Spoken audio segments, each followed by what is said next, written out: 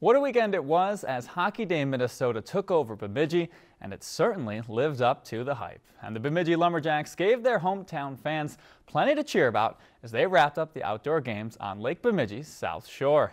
Bemidji gets the shutout win, and no matter what, it was going to be a memorable night, but putting up a performance like that makes it that much sweeter. It was something special, and I just love the fact that our kids came out and played with the energy and that effort that they put out there was just awesome to see. Unbelievable, unexplainable. You know, all the fans here from Bemidji, the atmosphere, it's unlike anything I've ever seen. It was great. It was crazy. We all expected it to be crazy, but not this great. You know, everybody came out, everybody was loud, and it was just a great time. While Halvertson's hat trick and Waldhausen's shutout will get the headlines, they both attributed their performances to the work of the entire team.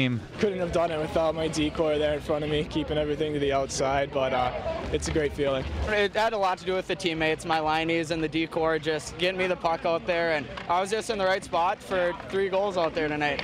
And arguably more impressive than what happened on the ice is what happened off of it in the second intermission, as backup goalie Andrew Johans told his coaches, "You have to keep Brock in." The plan was to play Brock for 2 periods and then bring Andrew Johans in. You know, he stepped up as a great young man to do that, and a great teammate. And you know, for him to do that was says something about his character and what kind of a teammate he is.